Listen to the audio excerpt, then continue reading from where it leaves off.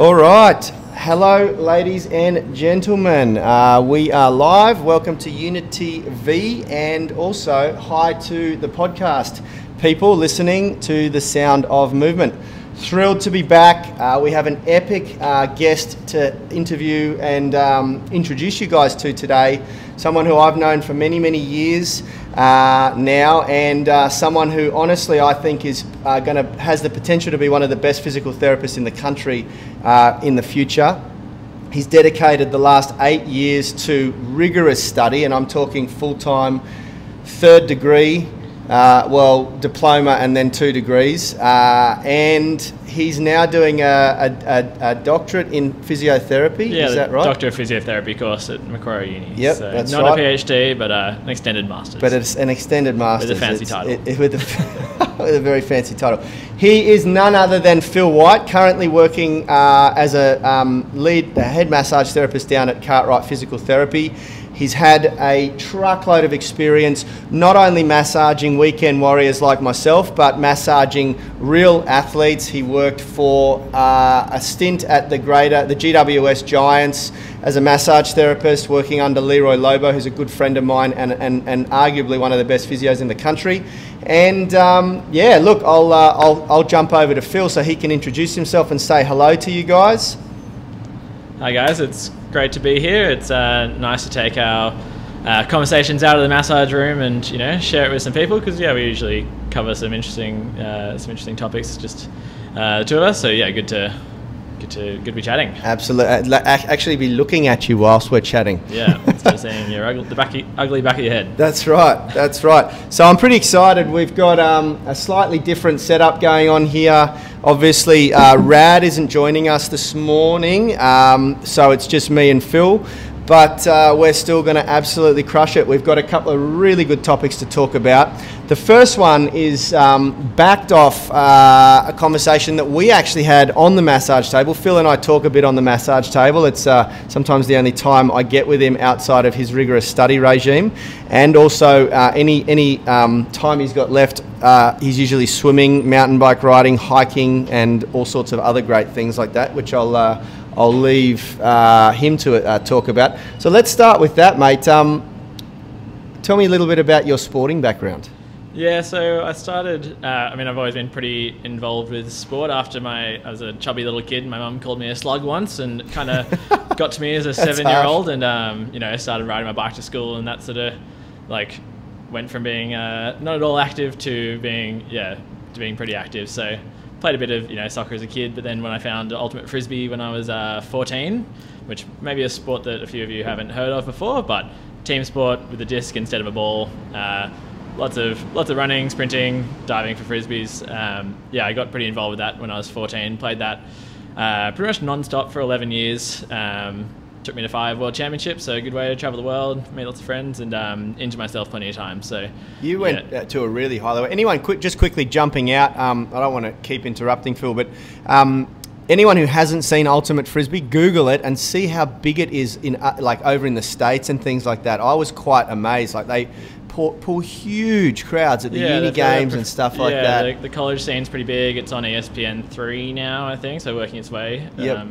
And there's a professional league over there, and a bit of a shout out to the Australian Ultimate League, which is now a professional league that's starting just in I think they've got the actual comp this week, so it's getting there in Australia as well. Awesome. So, yeah.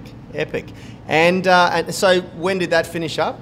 So I played that until about 2 years ago, and just after spending most weekends traveling to the same tournaments year after year, and sort of ending up with quite a few injuries that would be the same kind of recurring stuff that I'd address, and then team sports, you have some unfortunate sort of collisions and whatnot that can just end in injury. So I took a bit of I decided to take 1 season off just to get my body right after World Championships, and spend a bit more time in the gym, and just fell in love with spending more time at the gym. So I did a bit of powerlifting for about 6 months, which was good. Never wanted to compete, but just really enjoyed learning the techniques and strengthening my body a bit, which really helped. And then that was down at Base Gym? Yeah, at Base Gym Sebastian with Oreb. So he travels around the world doing seminars and teaching lifting techniques. So having being able to learn from someone like that has been really great. And definitely. Sorry to cut you off. You didn't just do a little bit of powerlifting. I'm pretty sure I caught you lifting What was your max deadlift? It was up there. It was. Well, compared to some of the guys over there, it was less than half of what some of those guys would be doing. But for myself, who's definitely more of an endurance athlete, doing 180 for 3 reps, I was pretty happy with that. You were repping 180 kilos. I actually saw that video go up. It's and for someone, I used impressive. to have quite a bit of back pain back in the day, so it feels nice to to get to that level and have that feeling strong and good, and not just repping out some painful reps. So. It's funny.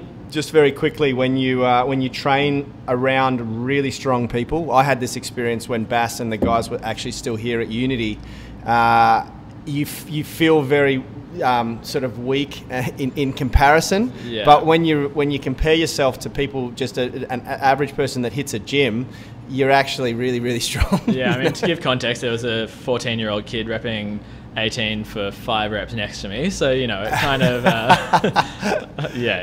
and there's a guy in the back doing 300 kilo good morning, so it kind of makes you think that maybe you could probably get through your set. And that's awesome. Definitely enjoyed training there, but after that I went back in and got a bit more involved in triathlons, and I've always loved running and bike riding, and did a ocean swimming course with my mum, who's a 65-year-old lady who found her love of exercise here, actually. So I remember. Big thank you to you guys for just giving me that structured approach to exercise, where it was definitely a bit of a something in her mind that she thought that it wasn't for her, the gym wasn't for her. But I just love the setup here so much, where it's really geared towards people who haven't spent much time in the gym and have a certain idea about what gyms are like. And that's actually what I was like when I remember you first inviting me along to the gym. I was like, nah, gyms aren't for me. And came up here once, and then I think I was here 5 days a week for 2 years straight. So, yeah, so I think giving my mum that opportunity was really great, and she ended up going into a hiking training group, which then she was introduced through there to the Can2 programs, and did a learn to swim, and I joined her in that. So yeah, I got into triathlons, and that meant that I put off playing frisbee for I decided to take another season, so 6 months off, and then ended up getting into mountain biking and off-road triathlons, which are definitely a big passion. And now kept that going, and my latest thing is volleyball. So really beach volleyball specifically. So it's just been a really enjoyable experience, going from playing ultimate frisbee so intensely for so long, and then now just trying out different things, and sort of seeing, as someone who treats athletes from all sorts of different realms, I think it's really important to give different sports a go, and that way you sort of understand what training intensely for something is like, and you understand the different demands that different sports put on your body. So it's been fun, and I think my clients appreciate it. Yeah, absolutely. That's something we were going to tip on this a bit later, but we may as well go straight into it, because your training has changed a lot over the last couple of years that I've watched you, and you now have, listening to your story there, you're like the ultimate generalist from the way that we look at things, as opposed to when you were doing ultimate frisbee as a specialist.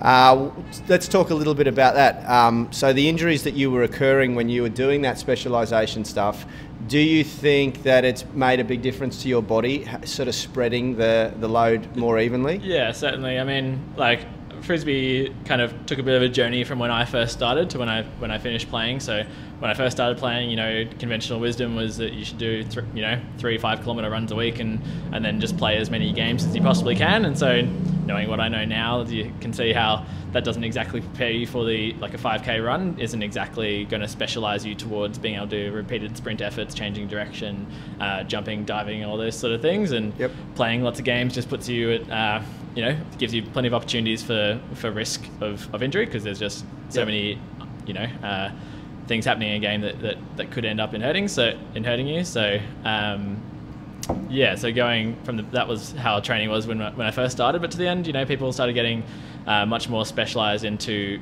as Ultimate became more competitive. It was lots of explosive work, lots of it was either in the gym doing power training basically, and then trying to translate that into as many sprint sessions as you can do in the gym, and you can do out on the field. So I definitely, one of the recurring, probably the longest lasting injuries I've had from that time playing Ultimate was I was just so obsessed with getting faster, and I'm definitely like as someone who's much more naturally suited to endurance sports, I was hell bent on being faster because I didn't want to be left behind all those guys sprinting around. And I remember I came in here and just like really needed to do box jumps so I could, get that explosive training happening. And I just did that, I did too many sessions of it, and then I was trying to progress too quickly to become faster and to be able to jump higher, and then I've like ended up tearing my labrum in my hip, which is a bit of cartilage that just provides some passive stability in hip, and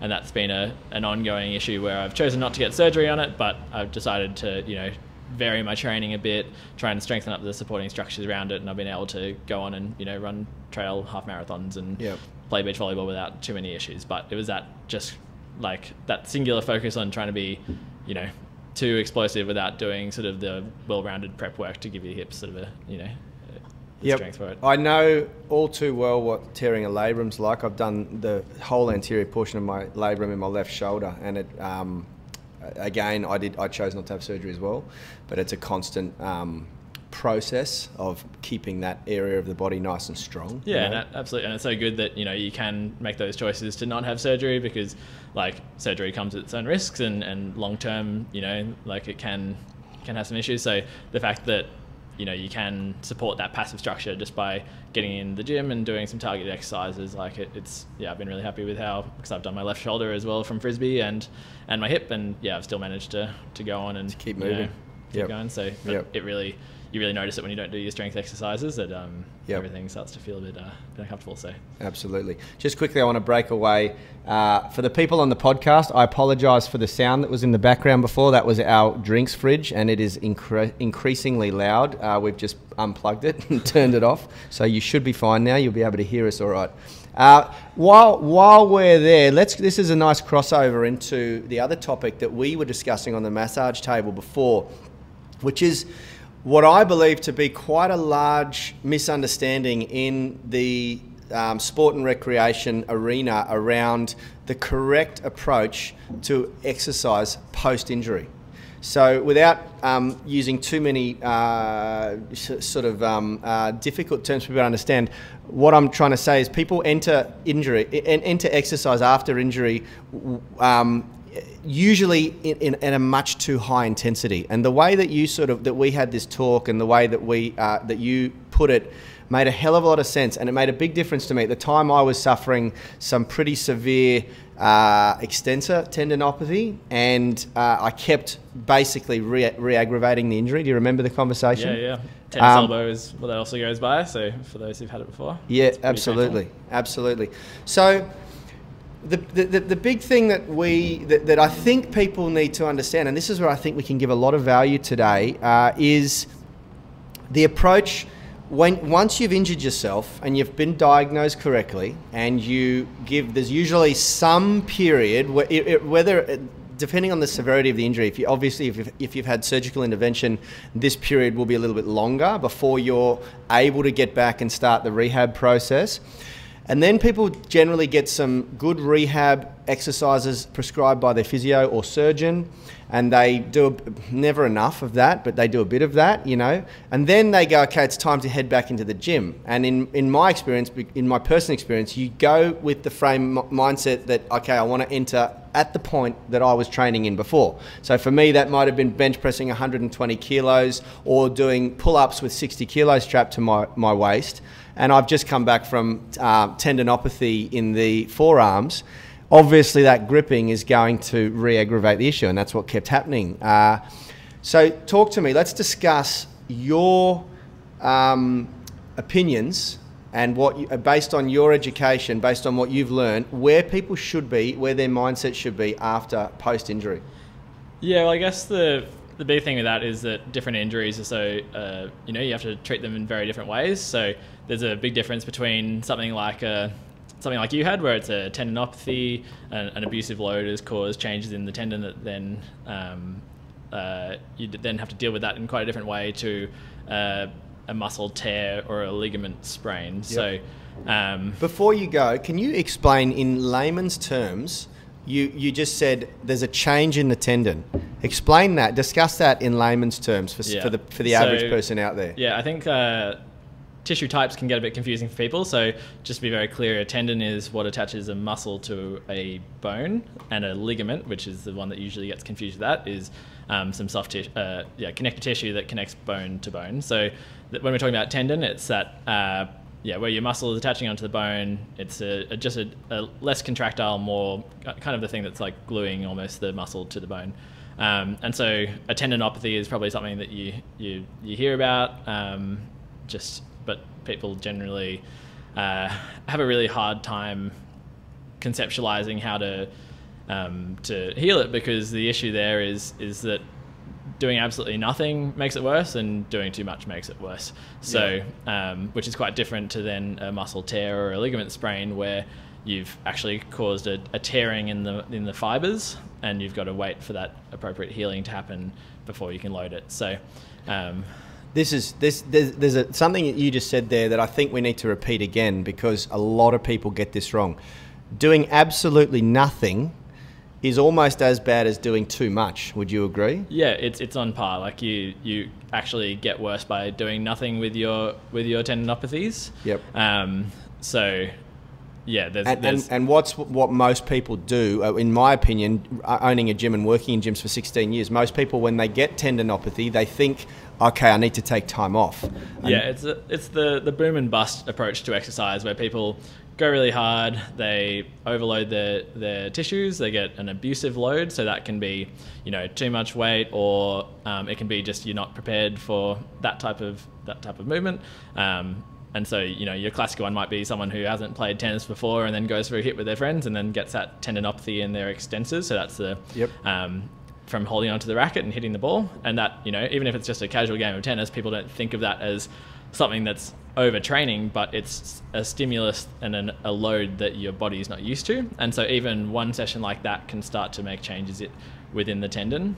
Then you've got to deal with that appropriately. So very common in a gym where someone comes in, hasn't done any training before, and has seen, exercises on YouTube they want to give a go. And so they try and do, a bunch of pull-ups and get a flexor tendinopathy this time. So that's on the inside of your elbow, which is why I really like the approach that you guys have in this gym, where every single exercise you do has a progression and regression. And the regression here is a really important one, because you take the time to give the tendons and ligaments time to thicken up and deal with the load before getting into the more technical and heavier loaded exercises like a pull-up. Yep. So that's a really important piece of this, is that when you have a tendinopathy, so you might have an Achilles tendinopathy, hamstring, forearms, and probably the most common type of tendinopathies you see. You want to keep it loaded and start to build up its resilience to load,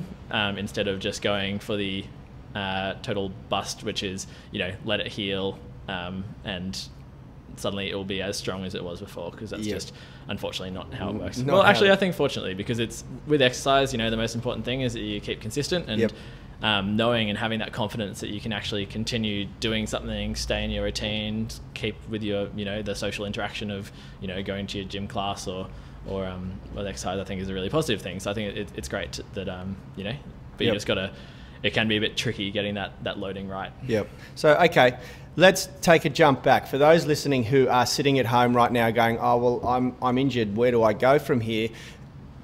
Just to reinforce, you absolutely should be, unless as Phil pointed out before, it's a full-on muscle tear. There's a difference between tendonitis and a muscle tear, obviously, and there needs to be time to heal a muscle tear, because reopening the wound is obviously going to do it, not do it any justice. Yep.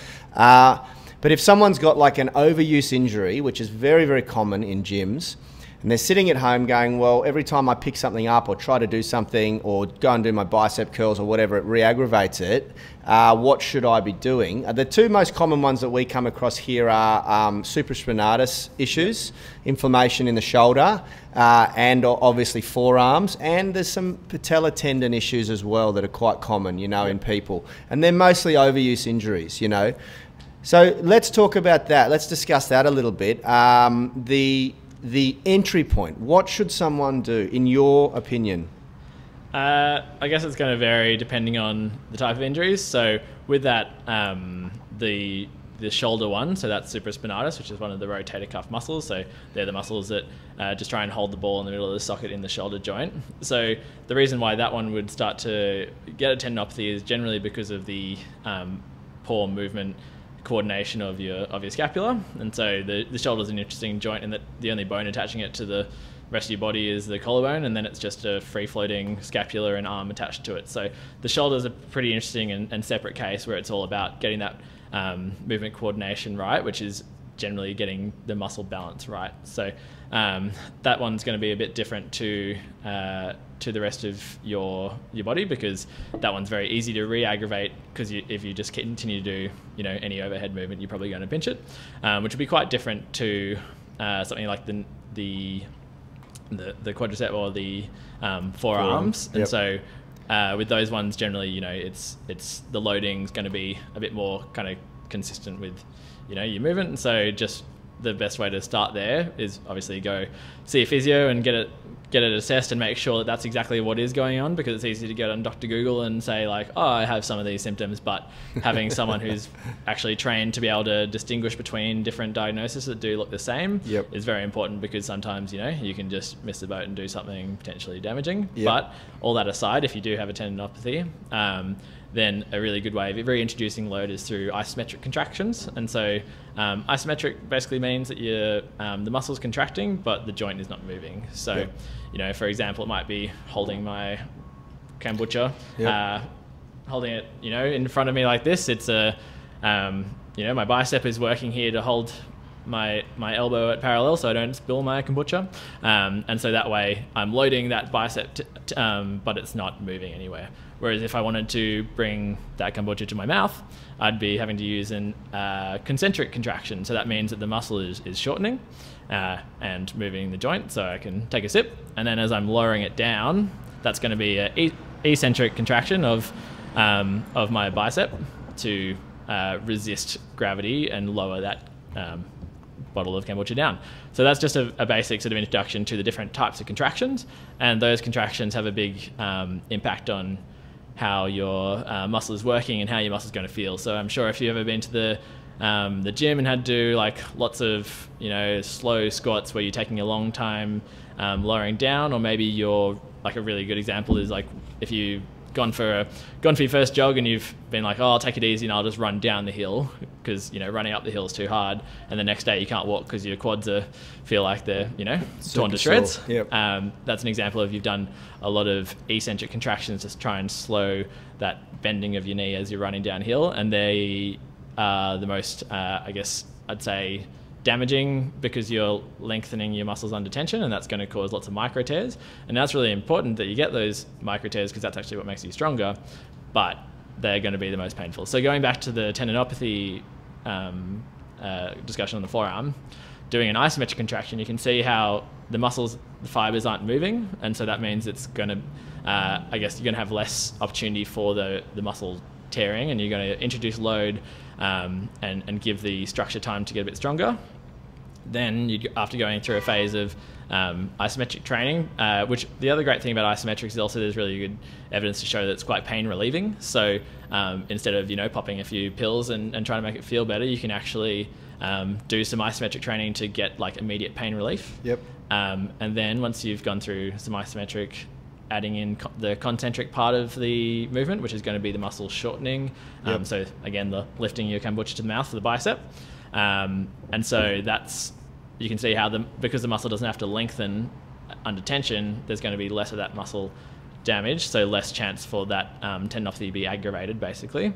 And then the real key piece is adding in that eccentric. That eccentric is going to be the thing that makes your tendon really resilient long term, because when you add in eccentric training, that's going to be the thing that really strengthens up that muscle and tendon, makes it be able to deal with higher load levels. So the most important part is to get that eccentric training in a really structured sort of way, because the important thing here is and the thing that's kind of hard for patients a lot of the time is you have to work with some pain. Yep. And so the general idea that pain equals bad is actually not how it works in tendinopathy. So it can be really tricky when you go to the physio and they're like, I'll do this thing that hurts. And you're like, why would I want to do the thing that hurts? Yep.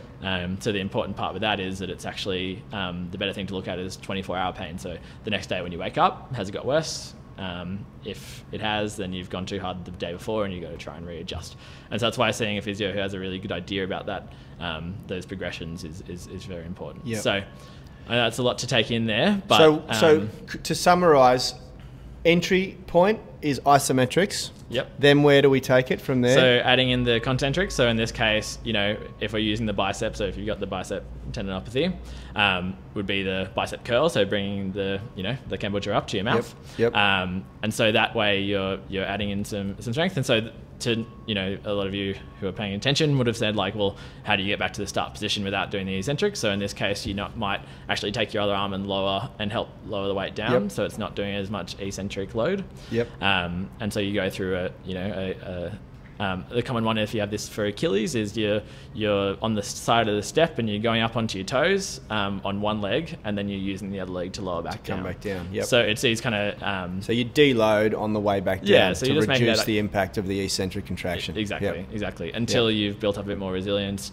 you're not getting the 24-hour pain with that style of training, and then you can progress onto the eccentrics. Yep. So if we're looking at that Achilles again, it might be slow lowering from going on your tippy toes down to past the bottom of the step, or the lowering the kombucha from your mouth. Yeah, right. Yep. Nice analogy. And you by the the way, visuals. we're not actually plugging kombucha, but we do drink a lot of it because it's very good for your stomach and it's only 27 calories. This is my first time drinking kombucha, so... Really? Yep. Really? Thank And you what do for you this. think? Do you like it? Yeah, I mean, I generally don't like sweet drinks, and so this one's nice because it's only just got that little touch of lemon. Yep. Yeah. We're drinking ginger and lemon organic remedy kombucha for anyone who's interested. And it's really, really nice. Only 27 calories.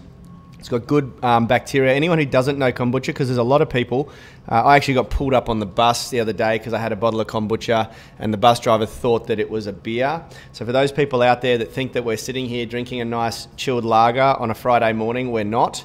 But next week we will be, because we've actually got a guest coming on who we're going to be looking at some wine, and organic wine, and talking about the difference, but I'll get to that later. It's not beer. It's actually fermented tea. And it's very, very good for your gut. And because your gut is directly linked to your brain, I believe it's very, very good for your brain. And I think science will prove that eventually, that good gut health means good brain health. Anyway, back to our story.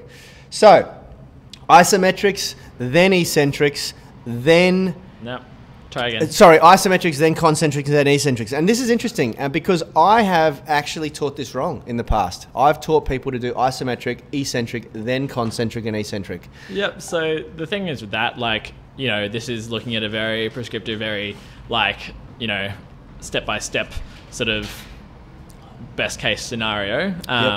But, a lot of the time people will do those isometrics and that will kind of improve it to the point where eccentrics is probably fine to reintroduce, and you can use that 24-hour pain as the guide. And I'm sure that plenty of of your clients you've taught that to have got better, because it's still a whole lot better than them going in and doing pull up straight away. Like doing those gentle eccentrics is going to be not exactly suddenly tearing your any muscles in there. It's still going to be a gradual reintroduction to load. So I wouldn't worry too much about the finer details, but if we're just looking at a very specific, very clinical way. Well, look, it's good. I've learned something new today myself, which is fantastic, and we're always learning over here at Unity Gym, which I'm totally comfortable admitting. I think the last thing, so we've covered the approach to exercise, more specifically for tendonitis, and the reality is, guys, that Phil and I could sit here and talk all day about injury rehab, progressive overload, and all the things that I think are really important and going to give value. And because of the fact that he is an absolute treasure chest of knowledge. I'm definitely going to have you back on the show if you're okay with that. I would love to, because there's so much more we could talk about, and I'm sure you guys will agree when you watch this or when you're listening to the podcast at home that there's been some cracking real gold nuggets of knowledge come out of this discussion. So we'll definitely do this again. The final take home, I think, probably that I'd like you to tip on is the big difference between a torn muscle and an overused muscle. And just very quickly, with a torn muscle, so that's like it's usually a single incident, like a trauma. Yeah, more commonly. That doesn't need any surgical intervention. What would you say to someone, just in case there's someone sitting at home who's just been told that they've torn their bicep or something like that? It's a totally different ball game, right? Yeah, I mean, you got to think about like tissue healing time. So generally, 0 to 72 hours, you've got your just that inflammation phase where you just really, you've got like bleeding for 10 hours, and then you've got just that real inflammatory stage where you just want to let that kind of play out. Do you use anti-inflammatories or not? Do you isolate or not is still like a really interesting topic, but general wisdom is at the moment, isolate and just help it, settle down a bit. And then you've got like 6 weeks until that muscle generally, like depending on grade, obviously, is really going to just quickly explain the grades, grade 1, 2, and 3. Yeah, so if we're looking at grade 3, that's going to be a complete rupture. So the muscle totally tears in half, and generally you'll need 2 muscles that are completely detached. Yeah. Yep. So you'll need generally surgical intervention to reattach those muscles. Yep. Grade 2 is a very big spectrum of could be holding on by a few muscle fibers to like a significant tear, and a grade 1 is generally there's not really like any like it's a minor tear. Like it's very much a spectrum. So grade 1's the one that most of the time people sustain, really. Yeah. Like you'd probably be doing something pretty aggressive to get a grade 2. Yep. A grade 1, is a bit easier to. So that classic like strain, I guess. Yeah. So I guess like the big thing with that. You've got the 6 weeks of muscle healing, and then you've still got another 12 months where sort of you've got changes going on. So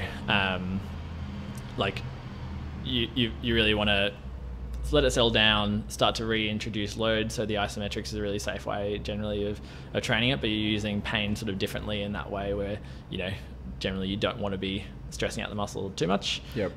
But again, see your physio and get a real good plan for this. Yep. And then, looking forward once you've got back to, past that 6 weeks, and there's still the fibers are still going to be like healing, I guess, over the next 12 months. You really just want to set them up to be as strong as possible, and also look why the injury happened in the first place. So my classic example was tearing my hamstrings 4 times while sprinting in ultimate frisbee, and did lots of glute activation exercises at the physio because they told me I had lazy glutes, and then I kept tearing them, and then I went and worked with a running coach down in Canberra, and he just taught me how to run properly. And really, it was that change of actually shortening my stride length, picking up my cadence a bit, less rotation through my upper body, that meant that I could load my glutes appropriately, not overstretch my hamstrings, and I've never torn my hammy again. Wow. So there's an interesting thing there where you've got to think about, why you're getting these tears as well.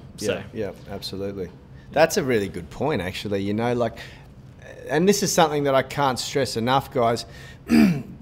Seek out people who know more than you and learn from them and work with them. If you're at a gym just smashing your body day in, day out, it might not be the best approach for you if you keep hurting yourself. You may need to have a look at what you're doing and try and align yourself with someone who's going to know more than you to train you, and don't make it some dude that just reads lots of muscle magazine.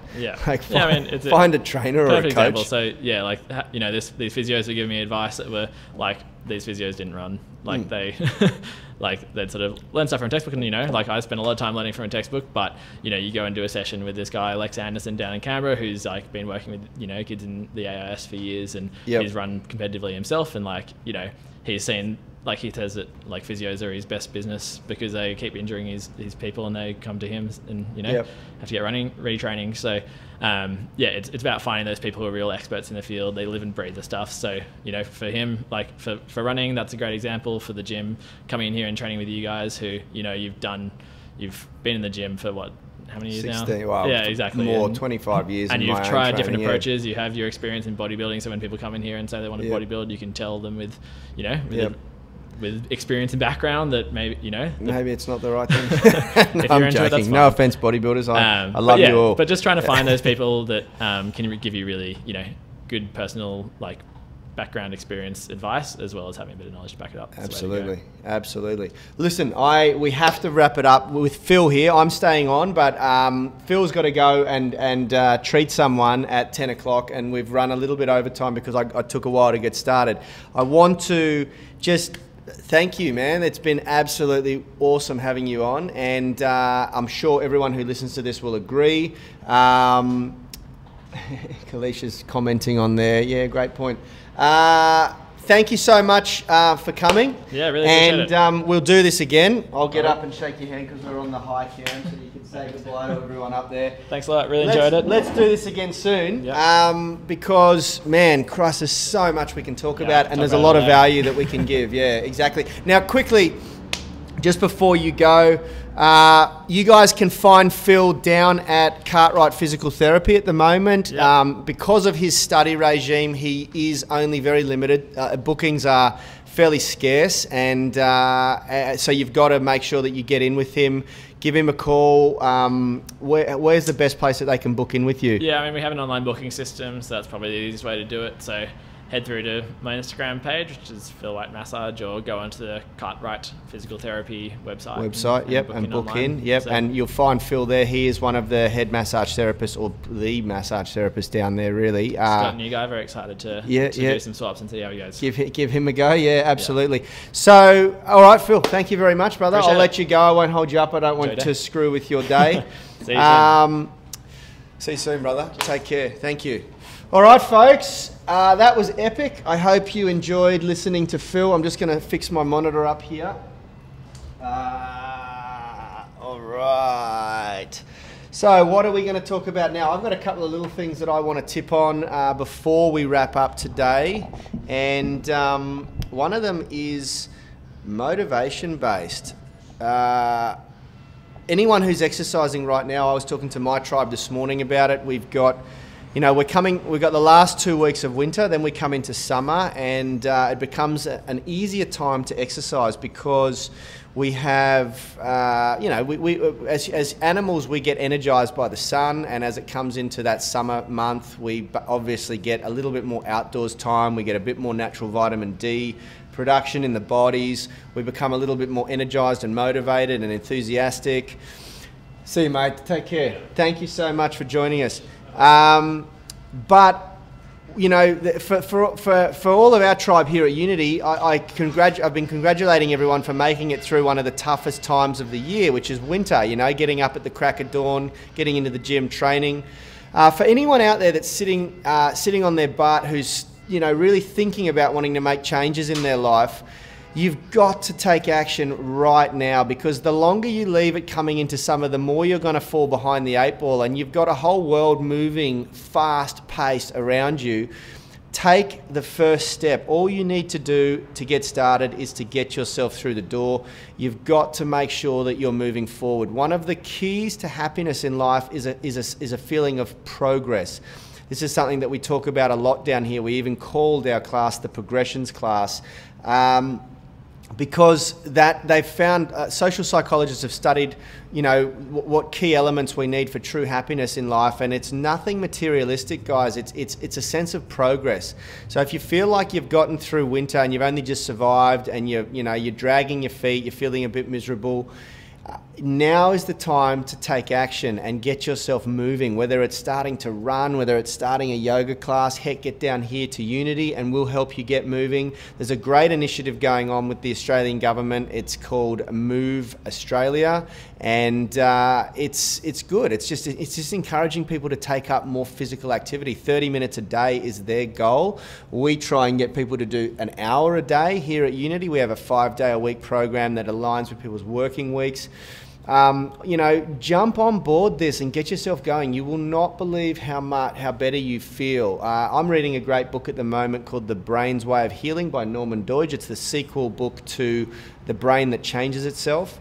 It is an epic book, and they're really looking at the you know, we know that exercise influences health on many different levels, but what they're finding now around neural brain plasticity and the way that the brain heals itself, exercise is an integral part, and it doesn't even need to be super high intensity exercise. What they've found is it has to be progressive, so it has to start easy and slowly progress to more difficult, sort of higher intensity, longer duration, higher frequency exercise. That's essential, but exercise in itself is so powerful. It heals brain disorders, it heals obviously body ailments, it does all of that great stuff. Let's get moving. Move More Australia and jump on the back of that government initiative. It's a good thing. Anyway, guys, that is pretty much all we have time for today. I'm not going to do a study review today because we just didn't get ourselves organised in time. If you've been listening on the Sound of Movement podcast, thank you very much for joining us. I hope you enjoyed the interview with Phil.